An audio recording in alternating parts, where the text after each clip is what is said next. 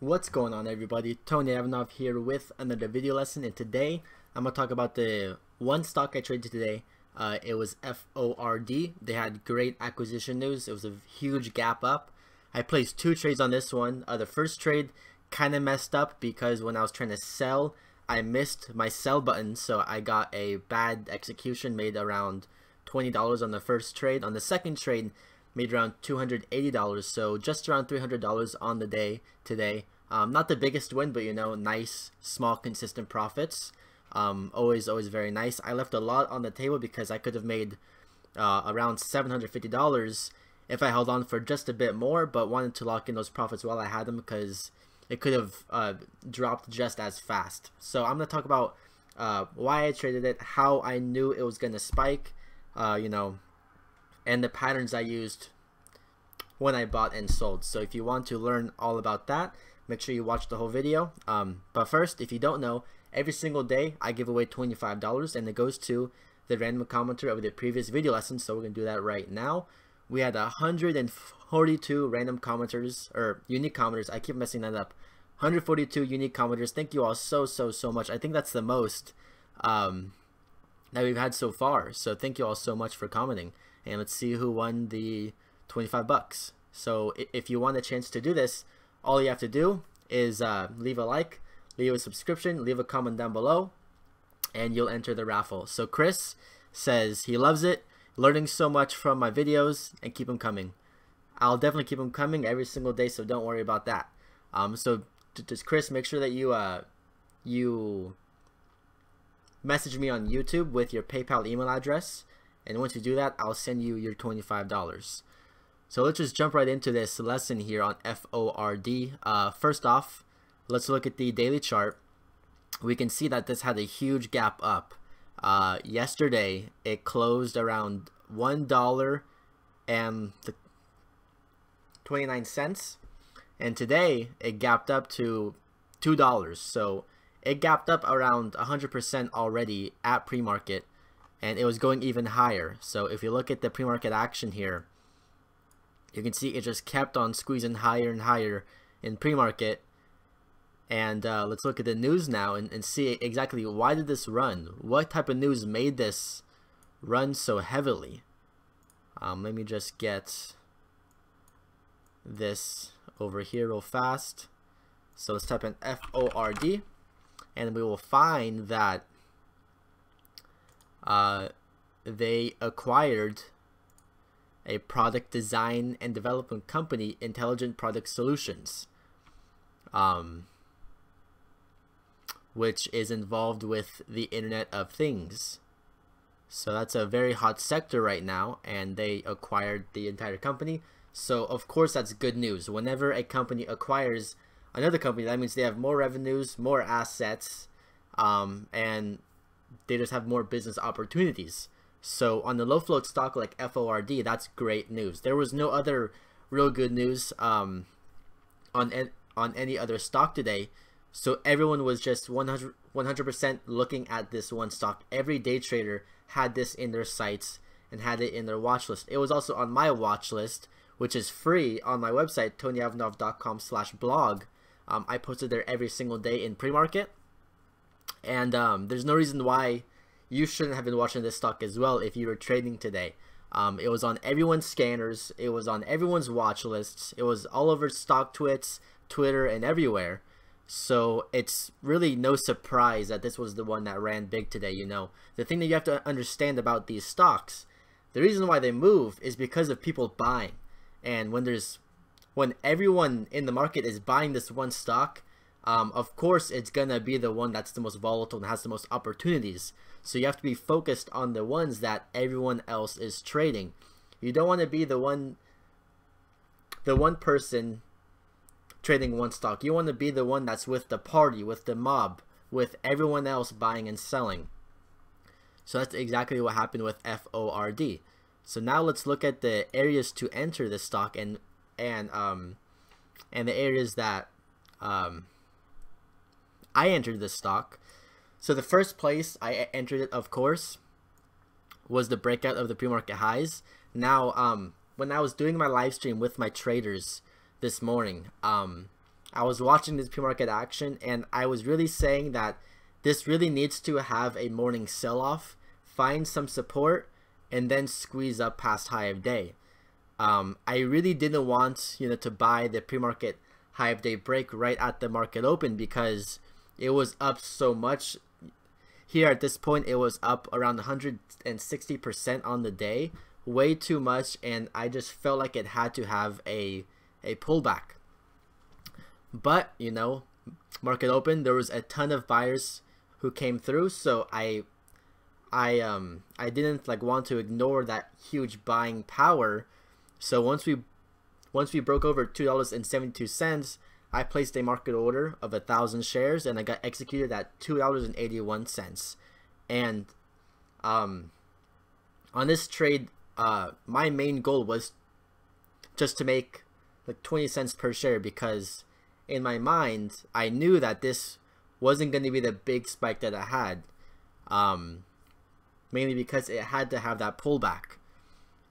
So we had a huge run up. Well, not a huge run up. We had a quick run up. We hit like $3.09, and once I saw $3.09, I attempted to hit my my sell button, but apparently I missed it or something. I'm not sure what happened. I was almost certain I hovered over the button and pressed sell, but then I looked at my orders and there was no order that was you know, appearing. So then I hit sell one more time, but by that time it was too late. It dropped back down to $2.83. So I made a whopping 2 cents per share on that trade. No big deal. I'm glad I didn't take a loss on that trade, because eventually it did have that huge huge gap down. Not gap down. Huge pullback. And then here's the area where I said, okay, here's the consolidation that it needs. Let's see where it can find support and start making higher lows, and then eventually have that squeeze up into the high of day and break out. And I was telling my traders that this will likely happen around 10 o'clock market time. So we pulled back. We tried to have support here on middle Bollinger Band, but it failed. And then we found support on this moving average right here. And then once we tapped this moving average, we started making higher lows.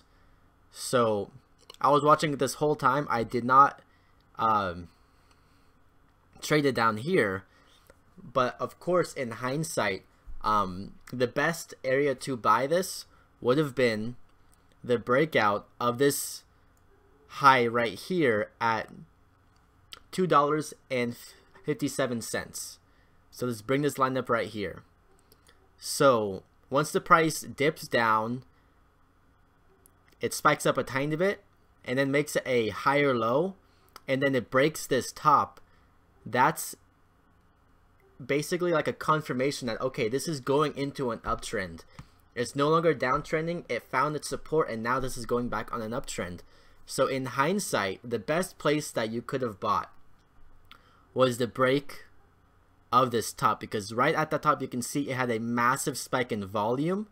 It broke through VWAP as well, and then it just instantly squeezed up towards high of day and broke through high of day. The point that I bought was at the breakout of high of day. I bought 750 shares, and then we squeezed up a tiny bit further, and then boom, we got halted. So once we got halted, that's when you know, okay, this stock will likely be the one that's going to have a big jump, because one, it has great news, has great acquisition news. Two, there was really nothing else running today. It was a pretty slow market except for this one stock, so everyone is watching this stock. Three, now that it's halted, everyone has a chance to, you know, have their buddies know, hey, watch FORD, it just got halted, has great news, might want to watch it after the halt and jump in.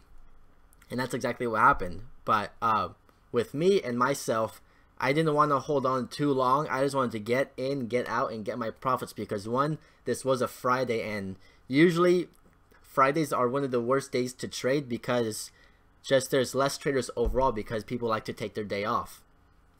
So I didn't want to go for a huge win. I just wanted to get that nice profit that I knew would be there. So after the halt, we spiked up, hit that market order, sold at $3.63, made around $300 on that trade. Very, very, very nice.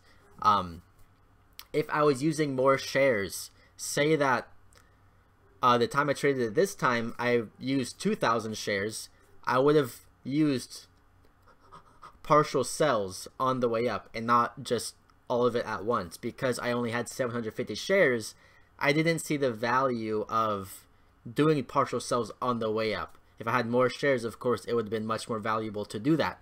Of course, after my sell, it squeezed up even higher, hit a high of around $4.50. So, of course, I didn't get the whole move, but I got the meat of the move. And that's how you make your profits, you know. You never really know how high these can go.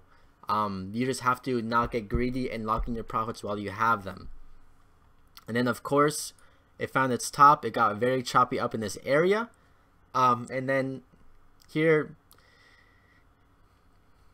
started to break down below the middle Bollinger Band line, and then it went bearish. So that's really it on today. There was nothing really else that had any good opportunities. And I was telling my traders, okay guys, just understand that it's Friday. We may not have any good plays, and if that's the case, don't be afraid to take the day off and just have your mind free for the weekend and come back fresh on Monday. You never really know if there's going to be good opportunities, and you can't have the mindset of you have to trade every single day. Like I said in the last video, it just happened to be that this stock had great news, so it presented that opportunities. But yeah, there was really nothing else to trade today, so that's all I have to say for the penny stock market today. Tomorrow I will be making a cryptocurrency video on Binance because there have been some great opportunities. So I'll do my best to make one video tomorrow and one on Sunday purely on cryptocurrency, because a bunch of you who have just recently joined this channel joined because of cryptocurrencies, so I want to be sure that you guys have some benefit as well. So with that being said, that's going to be the end of this video. If you saw value in this content, please leave a like, leave a subscription, leave a comment down below, and you'll have a chance to win 25 bucks. And just don't forget, you're only one pattern, one strategy away until you're a consistently profitable day trader. So don't give up. Find that one pattern and trade it over and over and over again, and you too will become a successful day trader. So I'll see you guys tomorrow.